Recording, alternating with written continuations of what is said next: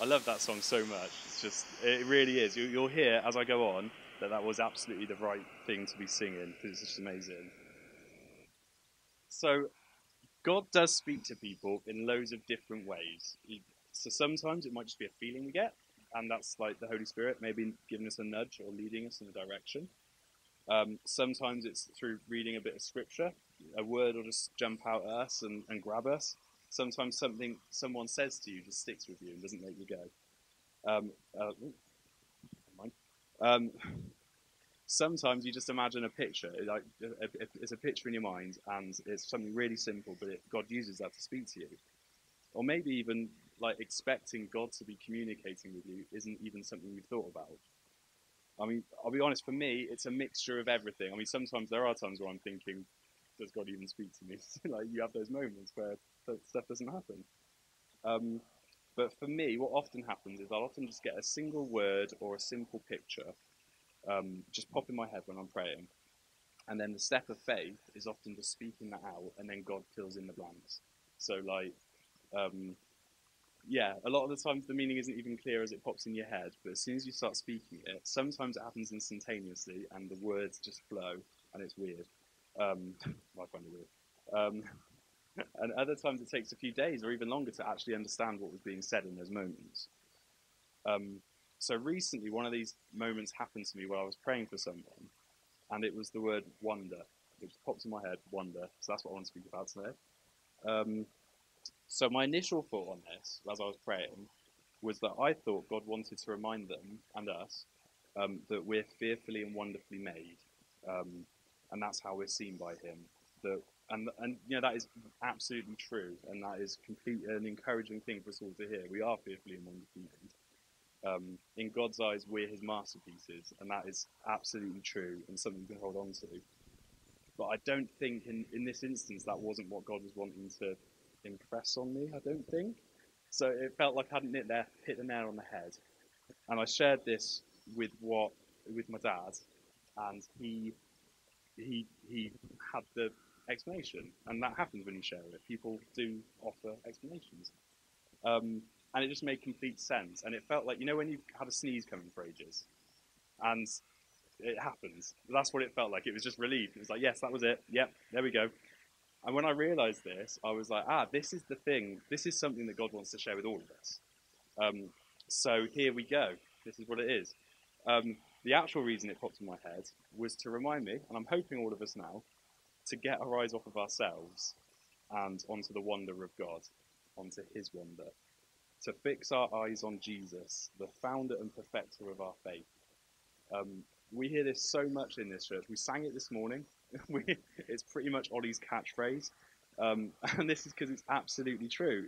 We're even told this by Paul explicitly in Hebrews when he says, since we're surrounded by such a huge crowd of witnesses to the life of faith, let us strip off every weight that slows us down, especially the sin that so easily trips us up, and let us run with endurance the race God has set before us. We do this by keeping our eyes on Jesus, the champion who initiates and perfects our faith. Getting our eyes off of ourselves and onto Jesus just shifts our perspective. And that's what he's saying. I mean, it is the answer to avoiding that sin that can easily trip us up. And it can help us stop living from with these insecurities and anxieties that get in the way of from achieving what we're meant to be achieving. But that is a lot easier said than done. I mean, it should be really simple. Do that, life's easy. It's not. I mean, you can hear, but when people say fix your eyes on Jesus, sometimes it can feel like, yeah, I get that. What do you mean? What does that actually look like? What do I do? So, I mean, that's what I'm going to look at today, if that's all right. I mean, it's kind of got to be, because that's all I've got. So I'm going to jump straight to a bit of scripture, which I think tells us a lot about this whole concept, which is Moses at the burning bush. And I'm going to give us some backstory first to lead into this. So just so we're all on the same page. So I'm going to go super quick through Exodus 1 and 2. Here we go. I won't get that quick, don't we? So Moses was born at a time in Egypt when the Pharaoh had ordered all newborn Hebrew boys to be killed. and that's because he was afraid that the Israelite population was going to like overrun them, like be large enough to challenge them. Um, so Moses was born, and he was hidden for as long as his mother could manage. That was about 3 months. Um, and then she put him in a basket and left him in some reeds on the edge of the Nile, just trusting God to sort it out. Moses' sister then waited nearby to see what would happen. The Pharaoh's daughter came along, saw Moses, and took pity. Um, and then Moses' sister saw this happen and went over to the Pharaoh's daughter and said, "Oh, do you need any help?" That made me laugh, by the way. I don't know about anyone else. I just had the thought of her going over and being like, "Oh, you need someone to look after the baby, do you? Oh, I can go find someone." And then she goes and finds Moses' mother. And then I found that funny. I don't know. Okay. Um, so Moses' mother then nursed Moses to a point where he was a bit older, and then the Pharaoh's daughter, the princess, adopted him, and so he then grew up in a life of privilege. Um, so when he was all grown up, he went out to one of the sites that the Hebrews were being forced to work at, and he saw the oppression there for himself. An Egyptian was beating up a Hebrew, so Moses, had a look round, made sure no one was looking, and then killed him. The next day, he's back, and he sees two Hebrews fighting each other. So he steps in and tries to break it up. But then they turn to him, and they say, "Who are you to be our prince and judge us? You killed a guy yesterday." So he then panicked, thinking, "Oh no, everyone knows what I've done. Oh no." They did. Pharaoh was going to have him killed. So then Moses ran off to a place called Midian, where he stayed for like 40 years. He grew up, got married, had children. And meanwhile, the Pharaoh who's there at the time had died, and a new one took his place, but the oppression continued. So God chose this moment to step in, and this is where we come to Moses at the burning bush. So I've got a film with this. Yeah. Sorry I have to stop it there. I got that sense of excitement in the room, like when a teacher wheels out a TV. So, sorry. So, yeah, sorry. Oh, sorry. Prince of Egypt. Go watch it. Yeah, I thought that would be really useful to help tell this part of the story because it's so dramatic and awesome. Um, but the first thing that really jumps out at me reading the scripture as well is when God says to Moses, "Take off your sandals. This is holy ground." And I think that this gives us our first, like, really practical point for like getting our eyes on Jesus and off of ourselves. I'm not about to, I'm not about to say let's take our shoes off here this morning, like unless you really want to. But I mean, be considerate of those around you because smells. That's all I'm saying. But the whole thing is actually more about the idea of getting our hearts and attitudes right before we try and focus on Jesus. Let's approach him with this reverence and expectation, this humility. That's the whole point of taking off his sandals, was to show this attitude of humility towards God. This is holy ground this morning. This is we should be, not should, don't like the word should. It's good to be bringing that sense of like humility and expectation that God's going to speak where we're coming this morning.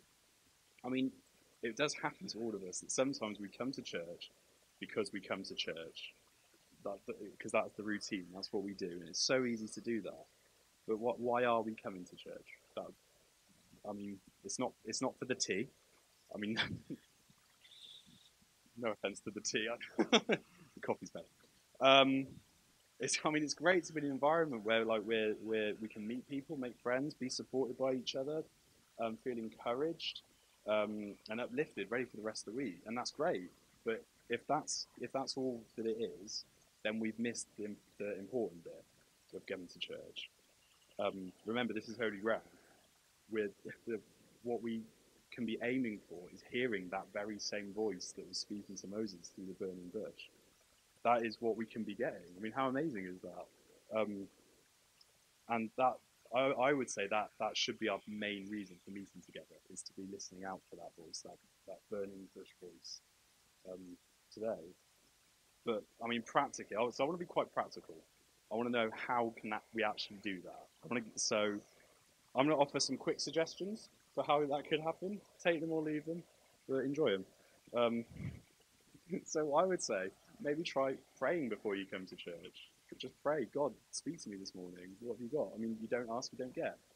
You know what I mean? So like, just pray it. Pray, God, what do you want to show me? Maybe pray, God, give me a word to share with someone, encouragement to give to someone else. And then we're like encouraging each other and coming together.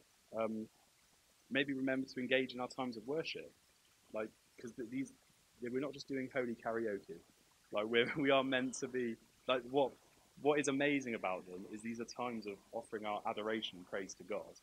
And I mean, I'm not a very wordy sort of person in the slightest. So being able to have these words just put into my mouth that I can sing and offer to God is amazing. And I really appreciate that. Maybe really listen to the talk. Like, try and find that one nugget that you're going to take from it and really go from the week and maybe make a note of it. And then you can be encouraged again and again. Don't rush away at the end of the service. There might be a conversation that God wants to speak to you through other people. Let's take our sandals off together here this morning. Have that level of expectation, and because God definitely wants to speak, I know it. It's just sometimes it takes just that step of humility and offering it over to God. So the next part of this encounter that struck me was just how much Moses protested. It doesn't do it justice in the film actually, but in the Bible it is like relentless. Every single sentence, Moses going, "Who am I to appear before Pharaoh? Who am I to lead the people out of Egypt, the people of Israel out of Egypt? What if they don't believe me? What if they say the Lord never actually appeared to me? I'm not very good with words, never have been." And it goes on. It is funny. But this is so relatable to all of us, isn't it? I mean, and this is like Moses. This is like one of the giants of faith.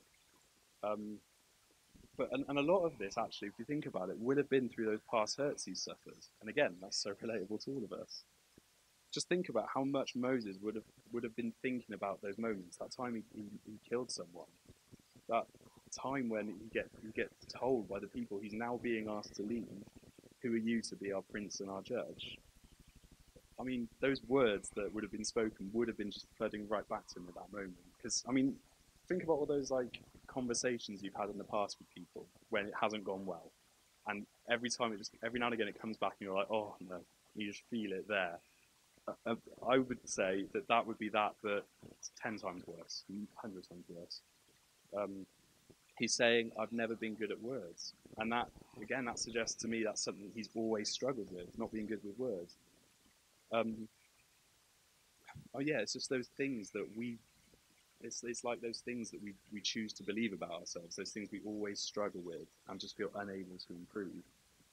We tell ourselves that which we believe about us, that others have said about us, and often it always just comes back to us. It's always what's going on with me. And that's what all of Moses' arguments with God were about. It was all about him. It wasn't about God. It was all about his issues and his what ifs and all of that.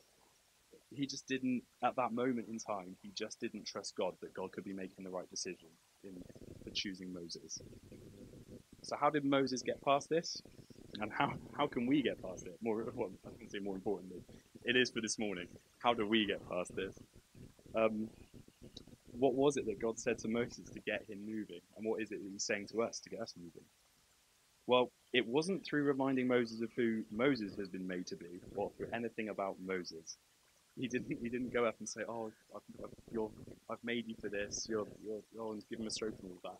He does do that, but in this moment, what he said to Moses was he just reminded him of who he is. So he said, I'll be with you. I am who I am. He then even commanded Moses to perform some signs to prove that God sent him. So actually one of them was he said, "Put your hand in your robe and then put it out." And when he pulled it out, his hand was all diseased and horrible, and he put it back in and it was fine again. But it was all about God proving to Moses that God's with him, God's this wonder with him.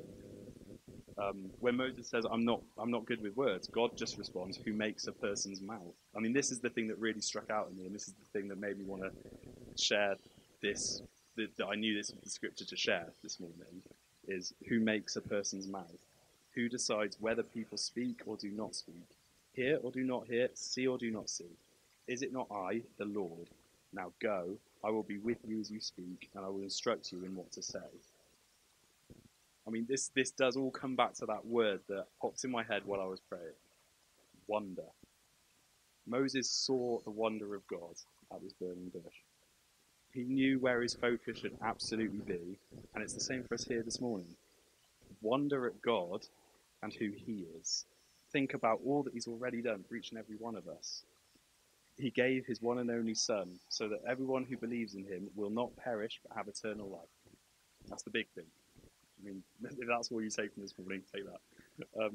This is the same God who hung the stars in the sky, the Dipper, Orion, the Pleiades, and the stars of the south.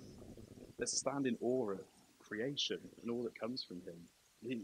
God is with us always. We just need to remember to look at him and who he is, and we can find fresh confidence and strength to do all that he calls us to. Let God show you his wonders as well. So all Moses had was his shepherd's staff, and actually his hand that he put into his robe, but his shepherd's staff. And God told him to use that and watch as he did the rest.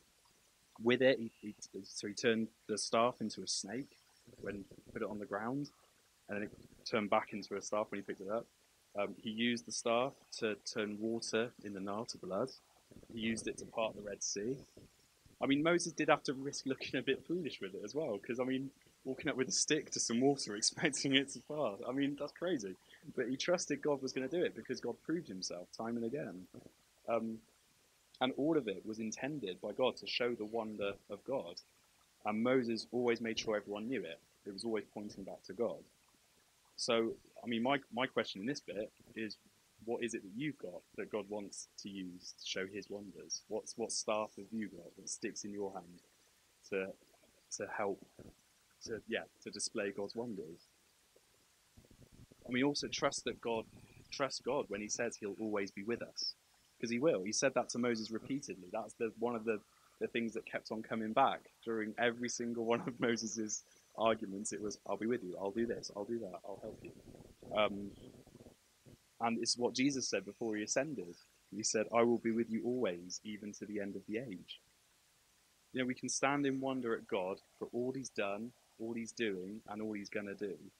And that's how Moses managed it. There you go. Simple. Easy. There we go. No, so I'm really sorry if you've already heard this story, but I feel like it's going to be really helpful to illustrate this point a bit. But yeah, I am sorry if you've heard it before, but if you know me at all, you'll know that repeating my stories is kind of my thing. My friends get a bit sick of it. Right, pal. But I really want to share this because it's such a small scale thing, but it's a great example of this playing out. It was crazy. So a few years ago, I really felt a nudge by the Holy Spirit to do something out of my comfort zone on my own, and then I wanted to go volunteer at an event with Tear Fund. So I decided to take the risk. I got signed up, and I took part in this event. So initially, the plan was I was going to be. So initially, my plan was, I'll go work at the cafe, serve coffee, and it's nice and safe. I've got a barrier between me and everyone else, and it's an easy job and all of that. But the people running the event asked me to be part of the team to go up to people and ask them for money. Just walk up to strangers in the event and ask for money. Now that's not me. That's not my skill set. I don't walk up to strangers and say hello. I mean, it's nice to sometimes, but I just don't. It's not what I'm comfortable with. It's a real stretch for me. I mean, let alone asking them for money. I mean, come on. But I made the journey down. I pitched up my tent, and then we were pretty much straight into it. I maybe had an hour of food before we went straight off to the first shift. And I just remember standing there in this middle of this field, being expected to just ask people for money, and I was just thinking, what am I doing here? I'm no good at this. This is not me. I can't speak to people. And the big one was just, I'm so embarrassed. What am I doing? It was just like, oh. And I know that this is such a small example because it's literally only a weekend. Like, it was a weekend. It's not a life calling. It wasn't anything massive. So to compare it with Moses is a bit mental. I know that. but it was such a small scale thing because I know that what I then had to do was focus on God. So that's what I did that first night. Got into my tent, I prayed, I listened to some worship music, and I just refocused. And I was like, I needed to trust in that nudge from the initial nudge from the Holy Spirit. That this is what I needed to do that year. And actually, by the end of the weekend, I was having fun. I, I was walking up to groups of people and asking them for money. I even had some cracking opening lines. It was like walking up to a big group of people and going, "Can I be really generous and give you a minute of my time?" I thought that was amazing. So I got people to sign up for that. I I actually got people to have some great conversations, and I saw the money roll in. I mean, I got a bit, not loads. Thank you, Mark.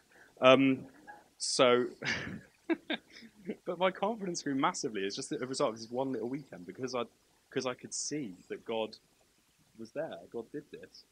Um, so yeah, my confidence in myself grew, but it was mainly my confidence in God that grew. Um, because I knew that it was Him who gave me the ability to do that. Because none of those things are my natural gifts. This is all God doing it and me trusting in Him. So, if God's speaking to you, then listen to Him. If He's calling you to do something, then listen to Him and not you, not me. Don't listen. If it's me, don't listen to Him. I mean, it makes life so much simpler. It really does. I mean, it doesn't make it easier because in my experience, the more God grows you, the bigger the challenges become, and you just have to rise to them, and God will help you. God will be there with you. But you can look back at all those moments where you saw the wonder of God, and you can trust Him to do it all over again. It's so true. It's crazy.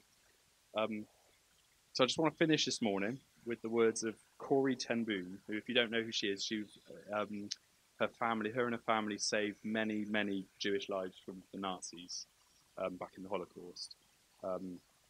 So what she says, and this is the thing to remember. This is the takeaway from today. So, if you look at the world, you'll be distressed. If you look within, you'll be depressed. But if you look at Christ, you'll be at rest. Let's pray.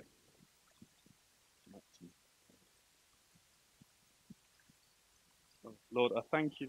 I thank you so much for everything you've already done for us. I thank you that you've saved us. I thank you that we're free. We're able to live a life without condemnation or yeah, we're just free. I just thank you so much for that. I thank you for all that you've done, all the wonders you perform, all the miracles in our own lives that you've done, all the change we've seen.